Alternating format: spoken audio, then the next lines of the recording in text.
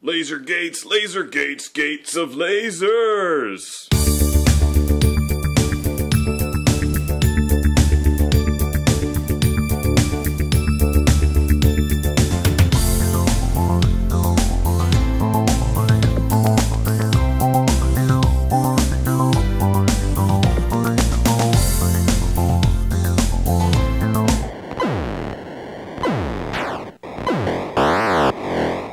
When you think of words that are used to make up great video game titles, especially on the Atari 2600, we think of words like space and dungeon, cavern, ninja. How about laser?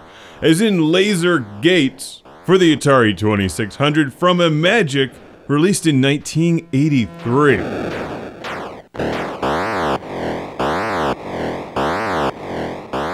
As the title suggests, this game has gates made of lasers, and you fly through them.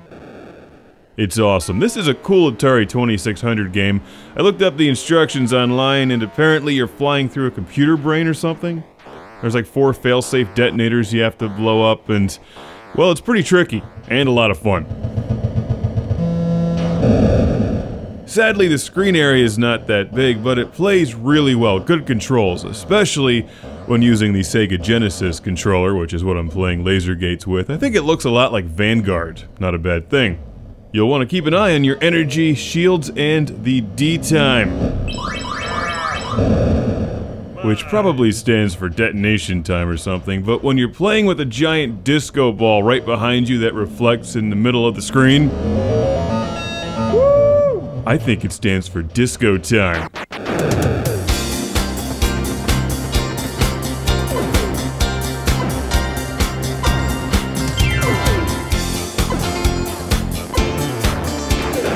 We must defeat the cryo brain before the laser gates stop disco time. It's an important mission. And watch out for those homing missiles, they're deadly. The laser gates and the shooty walls aren't too hard to avoid once you get into it. It's the homing missiles and the other enemies that do a lot of damage. Unless you're an idiot and fly into a shooty wall, which I just did. You can occasionally pick up an energy pod floating around, but the only way to replenish your shields is by scoring 10,000 points, then 20 and 30 and so on. You'll want your shields, they're kind of important. The enemy attacks will speed up as you pass each of the detonator things. And watch out for the ones that are booby-trapped. Yeah, they suck. Nobody likes you! If you hit the booby-trap detonator a couple times, it'll blow your own ship up, and then it's game over. Man, game over. Ow. Oh, come on.